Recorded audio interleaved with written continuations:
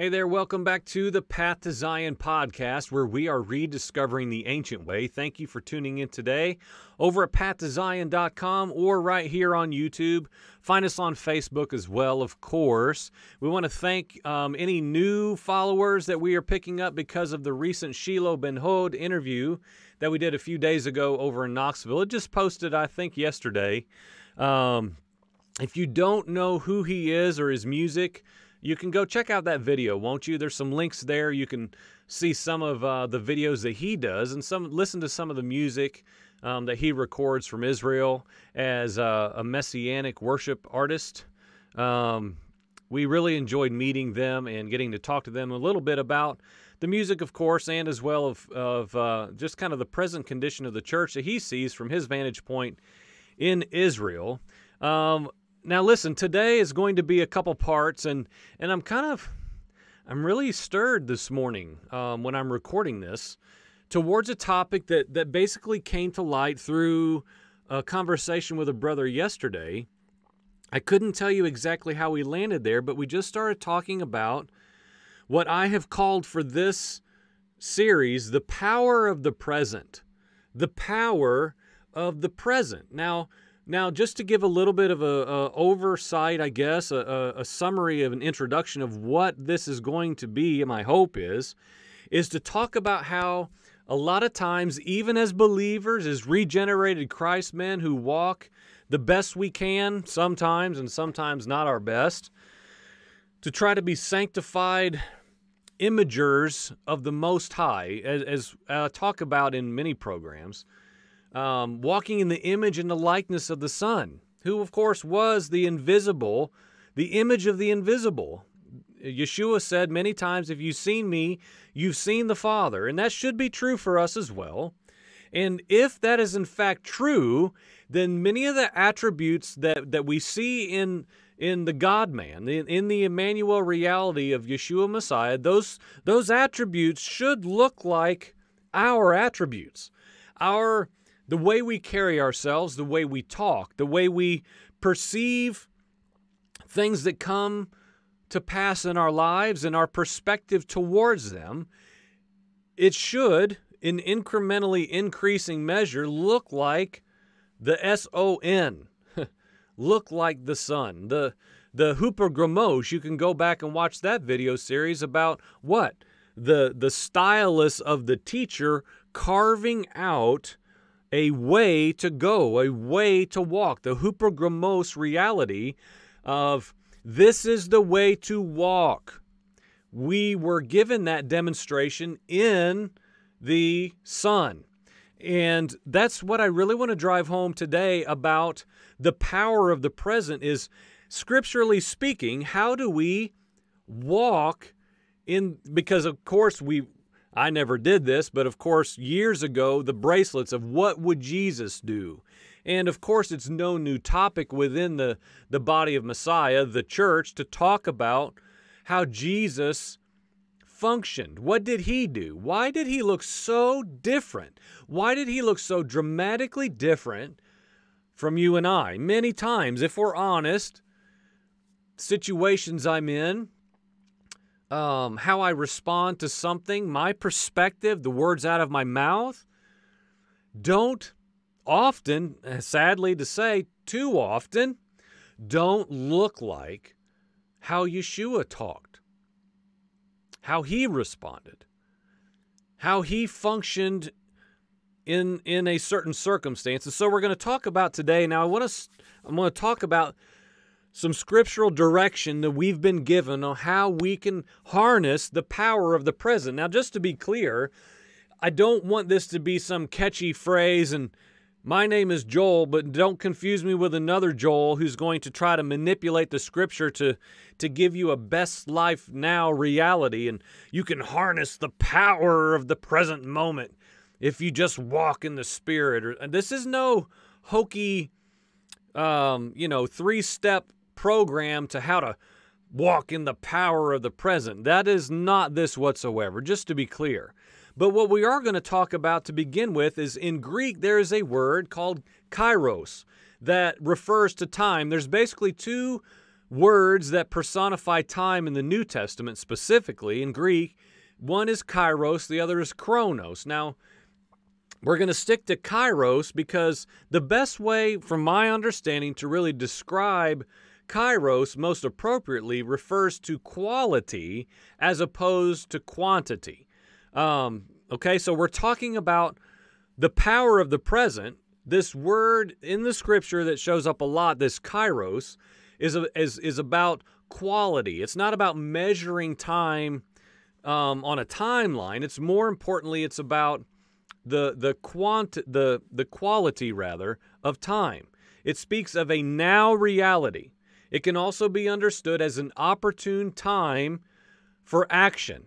Okay, and so a seizing of the moment, if you will, because moments come and go, and we all know whether we're halfway through our life or maybe on the other latter half or we're young, whatever the case, our lives' moments are so fleeting. The Bible always talks about our life being what? A vapor, a breath. It's just here and whew, it's gone. And that is so true. And I know as we get older, we realize that more and more. And of course, that's the pattern of humanity. You begin to want to harness the power of the present more, I believe, as we mature, because we see the brevity of life and we begin to understand, scripturally speaking, like, oh man, that's true. That's true. My life is just a breath and it's just flying by. And so this kairos understanding in the scripture, we see Yeshua, of course, being the model individual of the kairos reality, the kairos understanding. He was one who walked in the power of the present, this kairos reality at all times. Because why? He was fully God and fully man, and he only did what the Father was doing, and he only spoke what the Father was speaking, and so he was always in this perfect communion because of he didn't go through the boundary and the dome of sin and shame and rebellion, and so he had this clear ongoing dialogue with the Father and the ability to see differently than at most times we see. I'm not saying it's unattainable, it's not, or else this would throw the whole thing out. There's no point in talking about this. But in most cases, we are naturally minded people who are bound through what we see, what we experience, what we feel, and what we assess in the present moment. And I would, everyone's different towards this, but I am a assessor. I am constantly, my mind is just made this way. Every circumstance I'm in, I'm gauging the room, the individuals, the circumstances. I'm going through what I think is about to happen, what he means when he says that, and who's going to possibly speak next, and what they might say, and what I'm going to respond with. I'm an assessor, constant, of my surroundings and my circumstances, the individuals and different intricacies therein. It's something that I still have to constantly take those thoughts captive and submit them to the Messiah to help me to scale back and kind of do this with my kairos reality. Now, Yeshua, of course, I can constantly look to him because he was this example of how to rightly carry oneself dependent upon the Father to move about all the circumstances and all of those little intricate details therein to allow it to what? To become the will of the Father carried out through the Son. And that's the invitation to you and I today, for those of us who actually are regenerated Christ man, born again, born from above, and now no longer living unto our own purposes and wills. The invitation is for us all.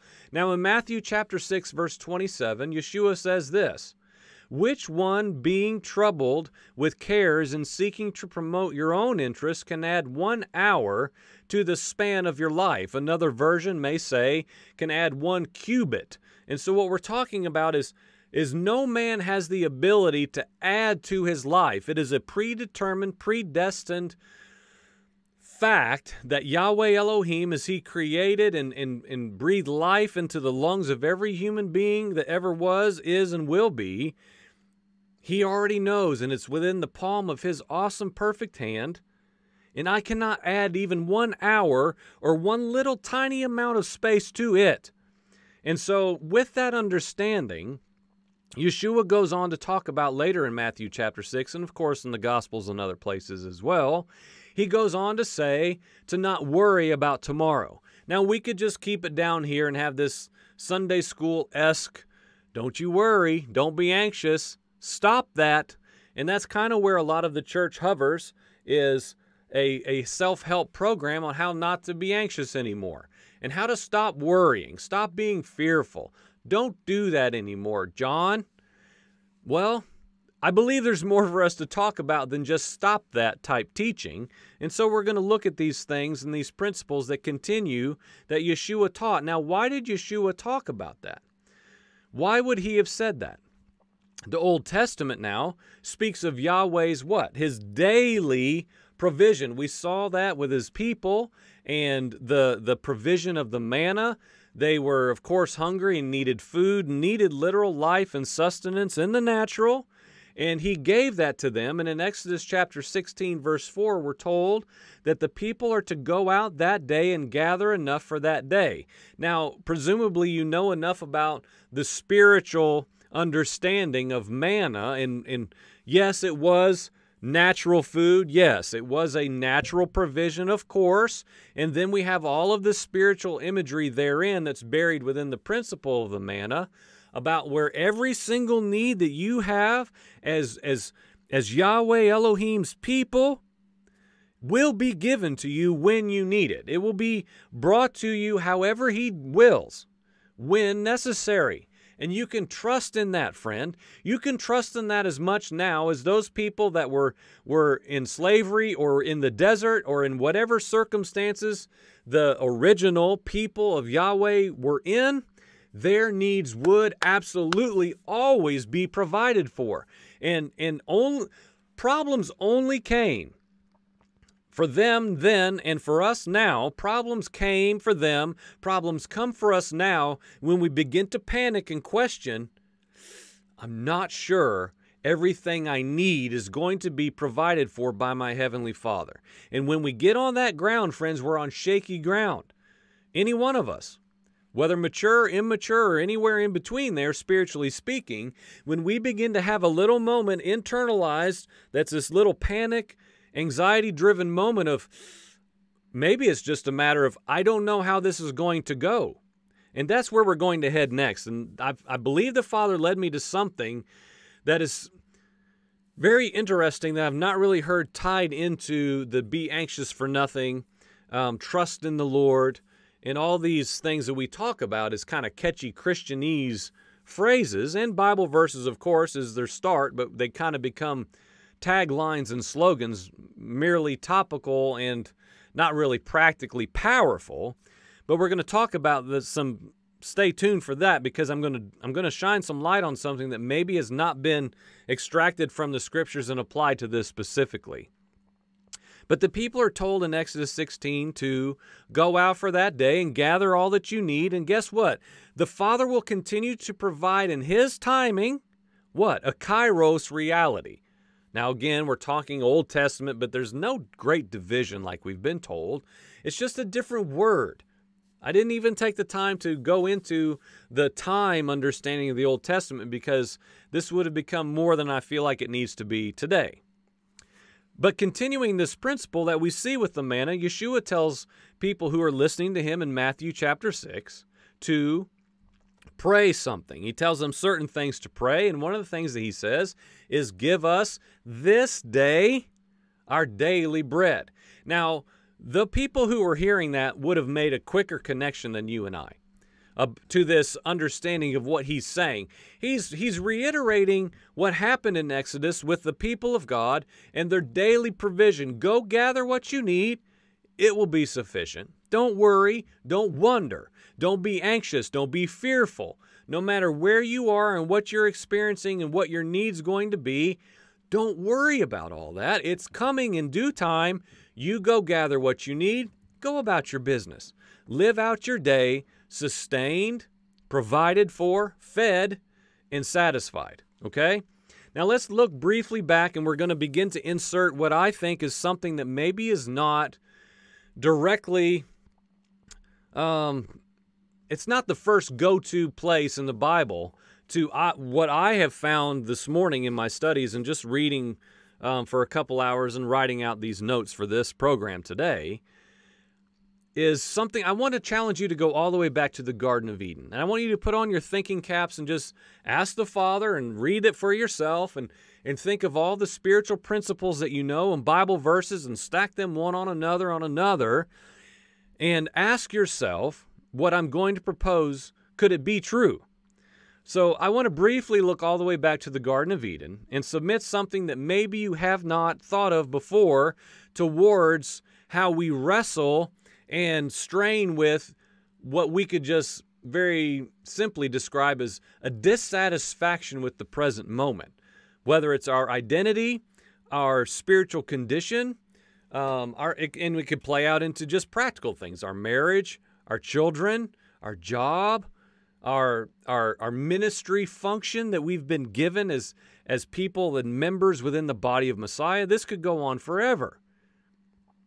What is our current level of satisfaction with the kairos condition of our lives, this present moment reality, okay? And so I want to go back to the Garden of Eden, submit an idea, a thought towards this. I would say that this issue of what I just mentioned, being dissatisfied with our present, with missing the power of the present, which is what Yeshua was often talking to his followers and his closest disciples about. And anyone who would listen, in a lot of ways, a lot of what he could be describing was summarized by, you're missing the present moment, friend. You're overlooking what's right here. And that's what I want to go back to the Garden of Eden to present as a possibility of the origination of this issue with mankind, even the followers of Messiah, you perhaps, and me. I would say that looking back and looking ahead and being dissatisfied with our present moment circumstances began in the garden.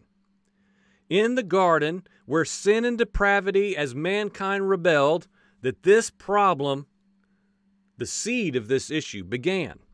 Here, at the very outset of mankind, depending on what you believe and the age of the earth and the eons of time and what is going on at creation and why is the earth formless and void and what about this and that, all those things taken and put over here in their proper place. In the garden with Adam and Eve, in their rebellion, I would say that at the very outset of mankind, we see that Eve was tempted to take her eyes off of what she had already been given, of what she, not even what she had been given and provided for her in this garden reality, but more importantly, her literal identity.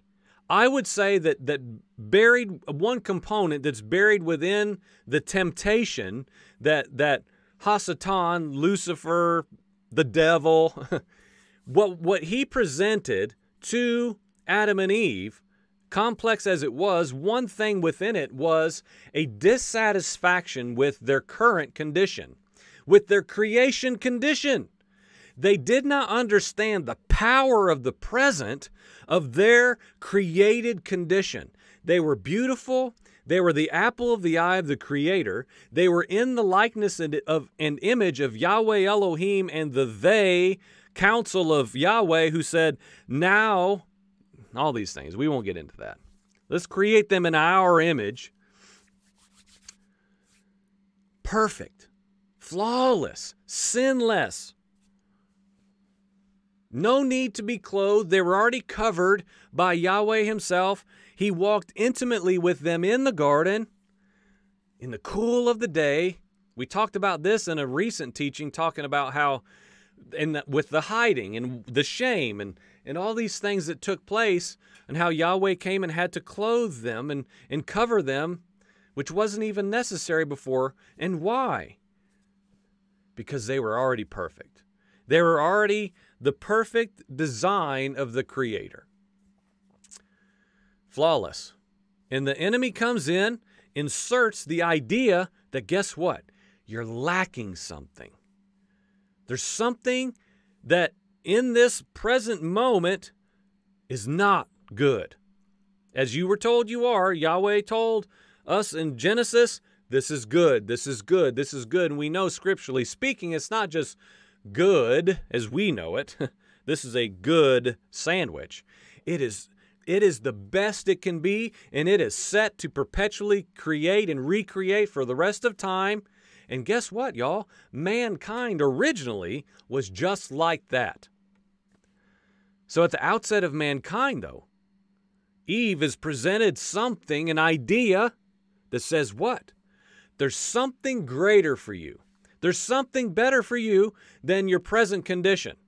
There's something that's on the other side of something that he presented, the temptation, the eating, the partaking in the forbidden thing of Yahweh, the forbidden item. Something better and greater than what she had already been given, and again, to make clear who she already was. So the enemy offered something, and he tempted Eve with what? That she could become something, looking past the present moment reality, overlooking the power of her present moment condition, which was perfect communion with the Creator. He caused her to look forward. He caused her to take her eyes off of the now and look forward. Forget, could we say, forget this now moment that's just so, we look at it and we're hard and we're critical. How could they ever? Friend, we do the same thing. It just looks a little different for us.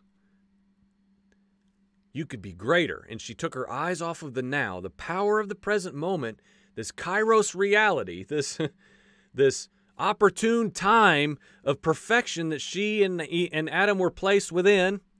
She looked forward for something better, something that would exalt her, make them better, which was a lie. Of course, we know that. It was a deception. But just the same, it was what? It was pleasing. It was appealing. It was desirable for her to what? To her eyes. Friends, this is all about our gaze. This is all about our gaze. Once we take our eyes off of this kairos reality, which is right here, right now, Yahweh Elohim is enough for me. And who I am in Him is enough. Whether I'm wrestling with a sin issue or whether I'm struggling in my spiritual maturation, whether I'm reading enough or praying enough, I'm not talking about all of that. I'm talking about my present moment condition as a regenerated Christ man. It is enough, and I'm going to be fascinated and continually focused upon the face of my Father, because He's enough. He's enough. Well, what about this tomorrow? He's enough. What about this that you did last year? No, He's enough. You see my eyes? What about that mistake you made 5 years ago that's cost you all the way up? No, He's enough. What about next year? What if your business fails? What about this? Oh, no, He's enough. Friend, do you hear what I'm saying? It was pleasing to the eyes. What?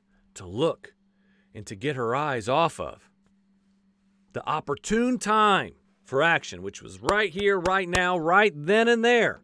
This is enough. I've been given enough. My daily bread, I've been given enough for today already. In Him, it is sufficient for me. Okay? But she believed the lie that something greater was for her in the future. Something better than Adam and Eve's present moment reality in the garden at that time was for them, if they would only reach out and break the covenantal law of the Creator.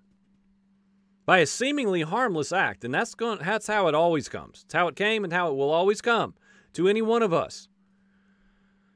Doesn't seem like much. It's just one little thing. He's keeping something from you. They, of course, heard, listened, which are two different things, and responded longing for what was offered, which was what? You can be satisfied. It was a revelation, if you will, their eyes being open to the not enough and where the enough is, instead of what was already enough and sufficient in the hand of the Creator. And it cost them that intimacy, right? We don't have time to go into all that, but it cost them the intimacy of walking in perfect communion with Him. Why? The gaze went from locked on the Creator to I'm not enough, I wasn't created enough. I can take the wheel and I can harness by my own actions, becoming better, becoming greater, changing my circumstances for my good. This is not enough. And friends, that's the lie that's extended to you today, friend. That's what's extended to me today, here and now, as I wrestle through my own life, as we bring today to a conclusion. And we'll have multiple parts coming, to be clear. The power of the present, friend. There is sufficiency for the people of Yahweh Elohim. And if you're not in Him, you need to know, we're not talking about an invitation of Jesus into your heart. We're talking about a heart exchange that is spoken of in Ezekiel, so that there can be a house sufficient to hold, to become the abode of Yahweh. If in fact that has taken place in your life, friend, there is enough for you. There's enough for you. Forget your lack in a proper sense. It should compel us to continue to grow, to press ourselves, to become more disciplined, more responsible. Yes, of course. We can mature and be pushed by our lack, yes. But when it becomes a crippling, smothering issue in our lives, we have to remember there's power in the present where everything that I need is right here, right now, in Yeshua Messiah. And His Holy Spirit that is in me, wanting and desiring to operate and fill me to full, to what? Give me the unction to keep the will of the Father and keep my gaze locked on Him. I'm not looking back. I'm not worried about the future.